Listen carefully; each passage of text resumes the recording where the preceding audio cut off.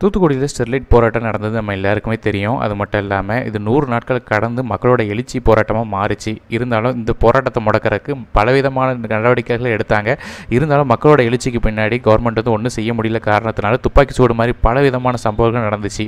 So இது மட்டும் இல்லாமல் 13 உயிர்கள் வந்து வீணாக பலியானது மட்டும் இல்லாமல் இன்டர்நெட்டையும் அவங்க பிளாக் பண்ணிட்டாங்க. ஸோ அதனால் எந்த விதமான நியூஸ்களும் வெளியே ஸ்ப்ரெட் ஆகக்கூடாதுன்னு சொல்லிட்டு பிளாக் பண்ணி வச்சுருந்தாங்க.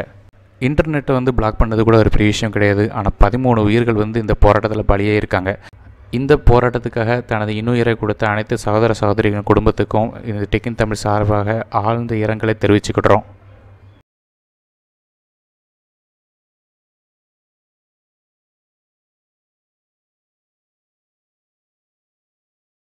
டெக் இன் தமிழ் நியூஸ் 7வது எபிசோடுக்கு உங்களை அன்புடன் வரவேற்கிறேன். இந்த வாரம் என்னெல்லாம் இம்பார்ட்டண்ட்டான டெக் நிகழ்வுகள் நடந்திருக்குங்கிறத இந்த வீடியோவில் நம்ம பார்க்கலாம்.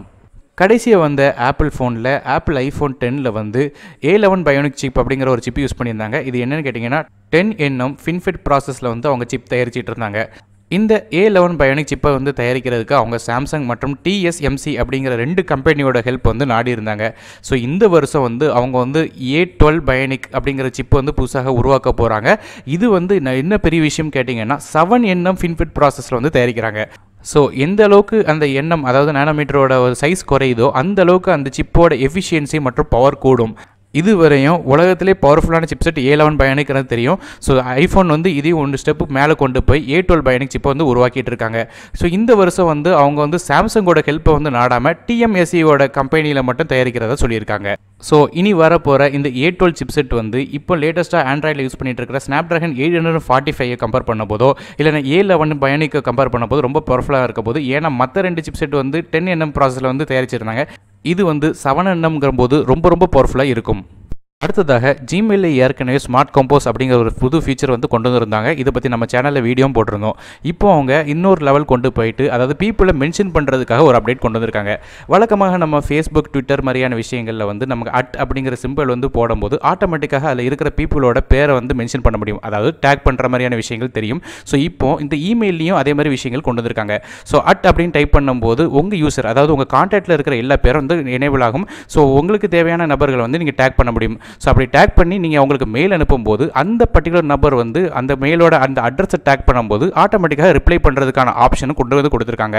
ஸோ இமெயிலுக்குள்ளே இருக்கிற அந்த பாடியில் இருக்கிற அந்த அட்ரஸை வந்து நீங்கள் டேப் பண்ணும்போது ஆட்டோமேட்டிக்காக புதுசாக கம்போஸ் ஆகிற விண்டோ வந்து ஓப்பன் ஆயிரும். அதன் மூலமாக யாரை டேக் பண்ணியிருக்காங்களோ அவங்களுக்கு டேரெக்டாக இமெயில் அனுப்ப முடியும். இது மட்டும் இல்லாமல் சிம்பிள் மட்டும் இல்லாமல் ப்ளஸ் சிம்பிளும் நீங்கள் அதுக்கு பதிலாக யூஸ் பண்ணுறது இன்னொரு அடிஷனல் ஆப்ஷனாக கொடுத்துருக்காங்க.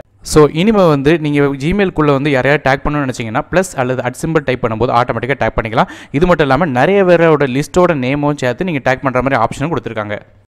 லெனோவோட சப் பிராண்டான ZUK வந்து Z5 அப்படிங்கிற ஒரு புது ஃபோனை வந்து லான்ச் பண்ண இருக்காங்க. இந்த ஃபோன் ஏற்கனவே நிறைய ரூமர்ஸ் வந்து கிளம்பிட்டு இருக்குது. குறிப்பாக அந்த ஃபோன் வந்து 100% ஸ்க்ரீன் டு பாடி ரேஷியோ இருக்குன்னு சொல்லி சொல்கிறாங்க. So 100% screen to body ratio அப்படிங்கும்போது சைடில் எந்த விதமான பெசலும் நமக்கு இருக்கிறதுக்கான வாய்ப்புகள் இருக்குல்ல. ஸோ அவங்க என்ன பண்ண போகிறாங்க, ஃப்ரண்ட் ஃபேசிங் கேமரா என்ன பண்ண போகிறாங்கிற மாதிரி நிறைய விஷயங்கள் வந்து இன்னும் தெரியல. ஸோ இது ரிலீஸ் ஆகும்போது தெரிய இருக்கும். ஆனால் இப்போ அதோட இன்ட்ரெஸ்டிங்கான ஒரு ஃபேக்டர் வந்து ரிலீஸ் பண்ணியிருக்காங்க. அதாவது இந்த ZUK Z5 ஸ்மார்ட் ஃபோனில் இருந்து 45 நாள் பேட்டரி ஸ்டாண்ட் பை டைம் இருக்குன்னு சொல்லியிருக்காங்க. அதாவது ஒரு தடவை ஜஸ்ட் சார்ஜ் பண்ணிட்டீங்கன்னா போதும் பேட்டரி வந்து கிட்டத்தட்ட 45 நாள் வரைக்கும் ஸ்டாண்ட் பை டைம் இருக்கும் அப்படி சொல்லியிருக்கிறது ரொம்ப இம்ப்ரெசிவான விஷயம். இந்த நியூஸை வந்து ZUKயோட CEO சாங்சிங் வந்து சொல்லியிருக்காங்க. ஸோ கண்டிப்பாக 45 நாள் வந்து ஸ்டாண்ட் பை இருக்கும். ஆனால் ஸ்க்ரீன் ஆன் டைமை பற்றி எந்த ஒரு விஷயமும் சொல்லலை. ஸோ மற்றபடி இந்த ஃபோனோட முழு இன்ஃபர்மேஷன் தெரிஞ்சுக்கணும்னு நினச்சிங்கன்னா மறக்காமல் நம்ம சேனலை சப்ஸ்கிரைப் பண்ணுங்க. ஏன்னா இந்த ஃபோன் ரிலீஸ் ஆகும்போது இந்த ஃபோனை பற்றின வீடியோ வந்து நம்ம சேனலில் கண்டிப்பாக ஒரு ரிலீஸ் பண்ணப்படும்.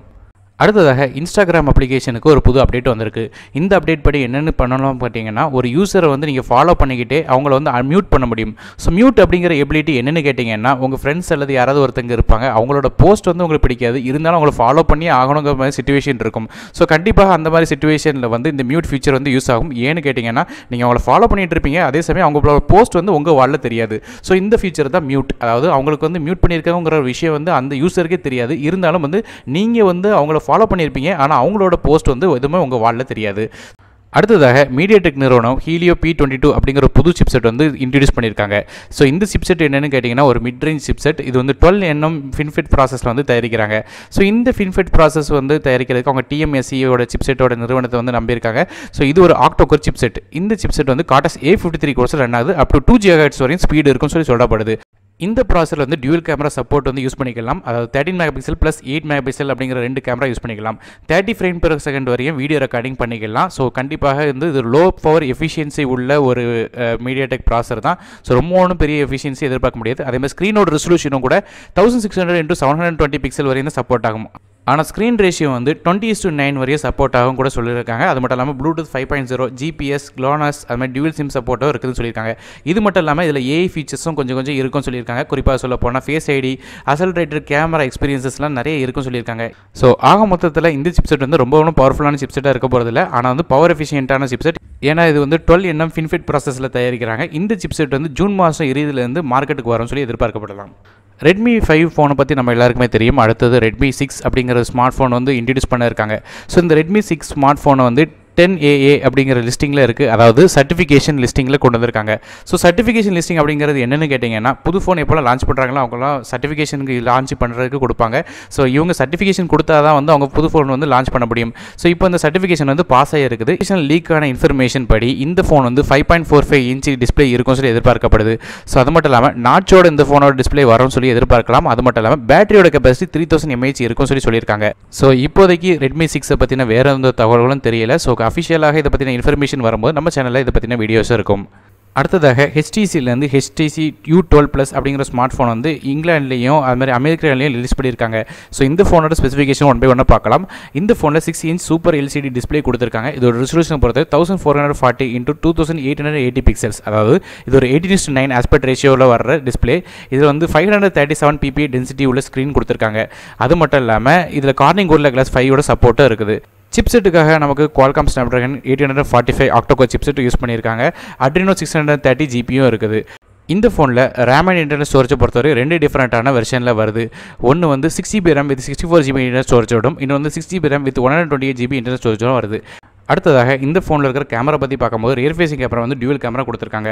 ஒன்று வந்து 12 megapixel camera with f1.8 aperture at 1.4 micron pixel lens கொடுத்துருக்காங்க. இதில் dual pixel face detection auto focus support இருக்குது. அதுவே ரெண்டாவது கேமரா பொறுத்தவரையும் நமக்கு 16 megapixel camera with f2.6 aperture கொடுத்துருக்காங்க.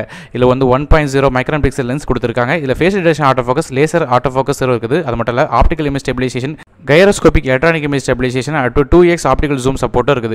இது போக டியூல் டோன் LED ஃப்ளாஷ், அது மட்டும் இல்லாமல் 4K ரெக்கார்டிங் பண்ணிக்கலாம். அட் அ டைமில் நீங்கள் வந்து 8 மெகாபிக்சல் கேமராவில் வந்து ஷார்ட்டும் பண்ணிக்கலாம். ஸோ 2 அட் அ டைமில் பண்ணுறது ஒரு ஃபீச்சராக கொடுத்துருக்காங்க. அடுத்ததாக இந்த ஃபோனில் இருக்கிற ஃப்ரண்ட் ஃபேசிங் கேமரா பற்றி பார்க்கலாம். ஃப்ரண்ட் ஃபேசிங் கேமரா பொறுத்தவரை நமக்கு 8 megapixel camera with f2.0 aperture கொடுத்துருக்காங்க. இதில் 1.12 மைக்ரான் பிக்சல் லென்ஸ் கொடுத்துருக்காங்க. இந்த ஃபோனில் இருக்கிற பேட்டரி பற்றி பார்க்கும்போது 3500 mAh பேட்டரி கொடுத்துருக்காங்க. இதில் ஃபாஸ்ட் சார்ஜ் சப்போர்ட் இருக்குது. அதை குயிக் சார்ஜ் 3.0 சப்போர்ட் இருக்கிற காரணத்தினால 0 to 50% சார்ஜ் வெறும் 35 நிமிஷத்தில் சார்ஜ் ஆயிரும். கடைசியாக இந்த ஃபோனில் இருக்கிற OS பற்றி பார்க்கும்போது Android 8.0 வந்து ரன் ஆகுது. இந்த ஃபோன் வந்து Android 9.0 அதாவது Android Pயோட அப்கிரேடும் கொடுக்குறதா சொல்லியிருக்காங்க. இது மட்டும் இல்லாமல் இந்த ஃபோனில் வந்து ஸ்குவீஸ் ஃபீச்சர் கொடுத்துருக்காங்க. அதாவது ஃபோன் வந்து நீங்கள் சைடில் ப்ரெஸ் பண்ணும்போது ஆட்டோமேட்டிக்காக ஏதாவது ஒரு அப்ளிகேஷனோ இல்லை கேமரா அப்ளிகேஷனோ லான்ச் பண்ணுற மாதிரி விஷயங்கள் வைக்கலாம். அது மட்டும் இல்லாமல் சைடில் டேப் பண்ணும்போது கூட சில அப்ளிகேஷன் லான்ச் பண்ணுற மாதிரி ஃபீச்சர்ஸ் வச்சிருக்கலாம். ஸோ இந்த ப்ரெஸ்ஸிங் டெக்னாலஜி மூலமாக அப்ளிகேஷன் லான்ச் பண்ணுற மாதிரி ஃபீச்சர்ஸ் இந்த ஃபோனில் இருக்குது. கடைசியாக இந்த ஃபோனோட விலையை பற்றி பார்க்கலாம். 6GB RAM with 64GB internal ஸ்டோரேஜோட விலை இந்திய மதிப்படி பார்க்கும்போது 52,000 வருது. அதுவே 6GB RAM with 128GB internal ஸ்டோரேஜோட விலை இந்திய மதிப்படி பார்க்கும்போது 56,000 வருது. ஸோ இந்த ஃபோன் ஒருவேளை இந்தியாவுக்கு வந்துச்சுன்னா இதோட லிங்க் டிஸ்கிரிப்ஷனில் கொடுக்குறேன். அதை யூஸ் பண்ணி நீங்கள் இதை வாங்கிக்கலாம். அடுத்ததாக ஷாமியோட நெக்ஸ்ட் ஃபோனான Mi 8 பற்றின தகவல்கள் வந்திருக்குது. அதாவது இந்த ஃபோனோட விலை மற்றும் அதோட ஸ்பெசிஃபிகேஷன்ஸ் கொஞ்சம் லீக் ஆகிருக்குது. இந்த ஃபோனில் டிஸ்பிளே பொறுத்தவரை நமக்கு 6.1 இன்ச் இருக்கும்னு சொல்லப்படுது. அது மட்டும் இல்லாமல் 3D ஃபேஸ் ரெகக்னேஷன் இருக்கும்னு சொல்லியிருக்காங்க. அதாவது iPhone 10 யூஸ் பண்ண ஃபேஸ் ஐடி மாதிரியான டெக்னாலஜி யூஸ் பண்ணி அதன் மூலமாக வந்து ஃபோனில் அன்லாக் பண்ணுற மாதிரி விஷயங்கள் வச்சிருக்கோம்னு சொல்லியிருக்காங்க. இந்த ஃபோனுக்கு வந்து Qualcomm Snapdragon 845 சிப்செட் தான் யூஸ் பண்ண போகிறோம் அப்படிங்கிற விஷயத்தை வந்து ஷாமியோட CEO லீவ் ஜூன் வந்து போன டிசம்பர் மாதமே சொல்லிட்டாங்க. ஸோ கடைசியாக இந்த ஃபோனில் இருக்கிற ஒரு கேமராவோட விஷயத்தையும் வந்து லீக் பண்ணியிருக்காங்க. அதாவது கிட்டத்தட்ட 200 சீன்ஸ் இருக்கிறதாகவும் அது மட்டும் இல்லாமல் 12 டிஃப்ரெண்ட்டான போர்ட்ரேட் மோடு இருக்கிறதாகவும் சொல்லியிருக்காங்க. கடைசியாக இந்த ஃபோனோட விலையை பற்றி பார்க்கும்போது 6GB RAM with 64GB internal ஸ்டோரேஜோட விலை இந்திய மதிப்படி பார்க்கும்போது 27,000 இருக்கும்னு சொல்லி எதிர்பார்க்கப்படுது. அதுவே வந்து 8GB RAM வித் 128GBயோட விலை வந்து இந்திய மதிப்படி பார்க்கும்போது 33,000 வருது. ஸோ ஆக மொத்தத்தில் இந்த ஃபோன் வந்து ரிலீஸ் ஆகும்போது கண்டிப்பாக ஒரு ஹை எண்ட் ஸ்மார்ட் ஃபோனாக இருக்குங்கிறதுல எந்த ஒரு சந்தேகமும் இல்லை. அடுத்ததாக குவால்காமோட புது சிப்செட்டான குவால்காம் ஸ்னாப்ட்ராகன் 700 சீரிஸ்லேருந்து 710 அப்படிங்கிற ஒரு புது சிப்செட் வந்து உருவாக்கியிருக்காங்க. ஸோ 700 அப்படிங்கிற ஒரு புது சீரிஸ் மட்டும் உதயமாகிறது மட்டும் இல்லாமல் 710 அப்படிங்கிற புது சிப்செட் வந்து நமக்கு கிடச்சிருக்குது. இந்த சிப்செட் வந்து augmented reality as well as artificial இன்டெலிஜென்ஸுக்கு importance கொடுக்குற சிப்செட்டாக இருக்கும்னு சொல்லியிருக்காங்க. இந்த ப்ராசர் வந்து 10nm ஃபின்ஃபெட் ப்ராசஸில் தயாரிக்கிற காரணத்தினால எனர்ஜி எஃபிஷியண்ட்டாக இருக்கும்னு சொல்லியிருக்காங்க.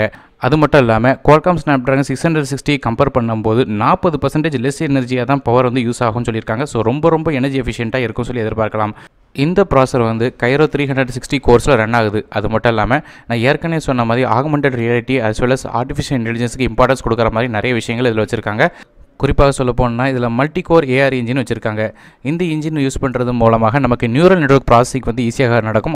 இது மட்டும் இல்லாமல் நமக்கு ஸ்பெக்ட்ரா 250 இமேஜ் சென்சிங் ப்ராசர் கொடுத்துருக்கிற காரணத்தினால நமக்கு இமேஜஸ் வந்து அதாவது மல்டிபிள் ஃப்ரேம்ஸில் வந்து நாய்ஸ் இல்லாமல் நாய்ஸ் ரிடக்ஷனான இமேஜஸ் கிடைக்கும். அது மட்டும் இல்லாமல் இந்த இமேஜ் சென்சிங் ப்ராசர் நமக்கு யூஸ் பண்ணுறதுனால உங்களுக்கு டெப்த் சென்சிங் வந்து இன்னும் நல்லா பெர்ஃபார்ம் பண்ணும். அது மட்டும் இல்லாமல் பொக்கே எஃபெக்ட் வந்து இன்னும் ஃப்ளாக்ஸாக சூப்பராக பண்ணிகிட்டு இருக்கும்.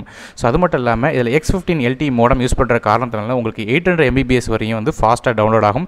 அது மட்டும் இல்லாமல் உங்களுக்கு 4x4 MMOS ஆண்டனா யூஸ் பண்ணுற காரணத்தினால டேட்டா கனெக்ஷன் வந்து ஸ்டெடியாக இருக்கும்னு சொல்லியிருக்காங்க. ஸோ ஆக மொத்தத்தில் இந்த ப்ராசர் யூஸ் பண்ணுற காரணத்தினால உங்களுக்கு இன்னும் இமேஜ் எக்ஸ்பீரியன்ஸ் மட்டும் இல்லாமல் உங்களுக்கு கிராஃபிக்ஸ் அது மட்டும் பெர்ஃபார்மன்ஸும் கண்டிப்பாக கூடும். OnePlus 3 and OnePlus 3Tக்கு வந்து புதுசாக ஆக்சிஜன் OS அப்டேட் கிடச்சிருக்குது. இந்த ஆக்சிஜன் OSோட வெர்ஷனை பொறுத்தவரையும் 5.0.3 அப்டேட் கிடச்சிருக்குது. இதில் வந்து என்னென்னு கேட்டிங்கன்னா நமக்கு ஃபேஸ் அன்லாக் ஃபீச்சர் வந்து அன்லாக் பண்ணியிருக்காங்க. ஸோ இது மூலமாக OnePlus 3லையும் OnePlus 3Tலையும் face unlock feature அடிஷனலாக வருது. அது மட்டும் இல்லாமல் இதில் அடிஷனலாக கிடச்சிருக்கிற சில விஷயங்களை வந்து சேஞ்ச் லாக்கில் நீங்கள் பார்க்க முடியும். அடுத்ததாக விவோவோட நெக்ஸ்ட் ஃபோனோட லீக் வந்து வெளியே வந்திருக்குது.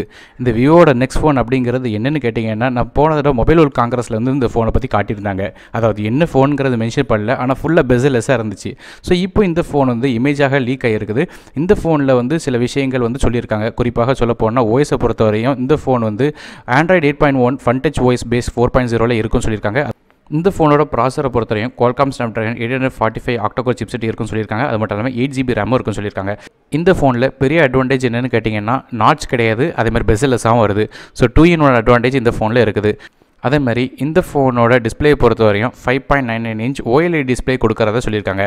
இப்போதைக்கு இந்த ஃபோனோட கான்செப்டை பொறுத்தவரையும் விவோ நெக்ஸ்ட் அல்லது விவோ அப்பெக்ஸுங்கிற மாதிரி பேர் வச்சிருக்காங்க. மற்றபடி இது ஃபோனோட ஃபுல் டீட்டெயில்ஸ் வந்து இந்த ஃபோன் ரிலீஸ் ஆகும்போது எதிர்பார்க்கலாம்ங்கிறதுல எந்த விதமான சந்தேகமும் இல்லை. ஸோ ஃப்ரெண்ட்ஸ், இந்த வாரத்துக்கான டெக் இன் தமிழ் நியூஸோட எபிசோடு உங்களுக்கு பிடிச்சிருந்துச்சுன்னா மறக்காமல் இதுக்கு லைக் கொடுங்க. அது மட்டும் இல்லாமல் இதே போல் பல நியூஸ்கள் பார்க்குறதுக்கு மறக்காமல் சேனல் சப்ஸ்கிரைப் பண்ணுங்கள். நான் அருண் டெக் இன் தமிழுக்காக மற்றொரு வீடியோவில் உங்கள் சந்திக்கும் வரை நன்றி, வணக்கம்.